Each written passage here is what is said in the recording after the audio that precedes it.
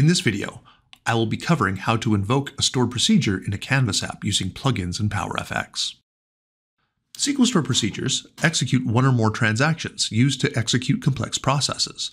These processes can accept inputs, provide statements that perform operations on the inputs, and produce an output or return value. Before now, these would have to be executed outside of the app, possibly by an IT department, and then the data would have to be brought into Dataverse through an import. Using the Dataverse plugin wizard, it's easy to create a plugin that will use a connection to invoke a SQL stored procedure, pass the inputs, and then be notified when the process is complete. So now let's create a low-code plugin for a stored procedure. In the Power Apps Maker portal, select Dataverse Accelerator in the Apps menu. In the Dataverse Accelerator, click on New Plugin in the Instant Plugins box. Name your plugin, and also you can provide a description if you like. Click Advanced Options, and this will give us the wizard that we can use to speed up creation. You'll be presented with a connection screen. Any SQL connection that you already have configured for your organization will appear here. If the connection you need for your stored procedure is present, you can select it and move on. Otherwise, click on New Connection or Add Connection to create a new connection.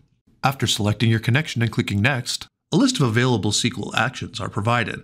This allows you to pick which SQL action you want to use for your plugin.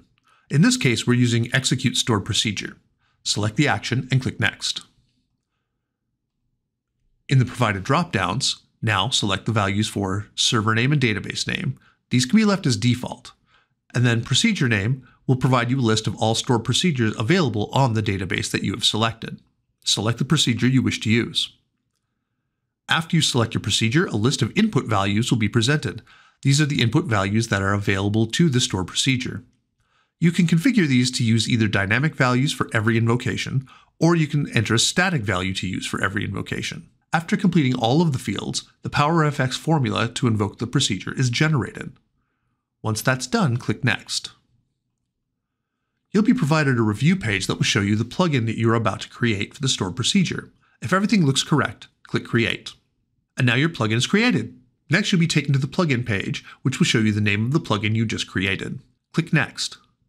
And here you'll see a list of all of the inputs that were set up, as well as their data types. You can also see the PowerFX formula that will be used to invoke the stored procedure. Now click Next.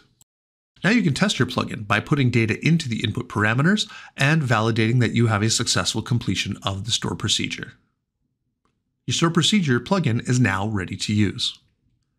In the next video, we will show an example of how to add an invocation button to a Canvas app. Check out our other Dataverse videos online for more content.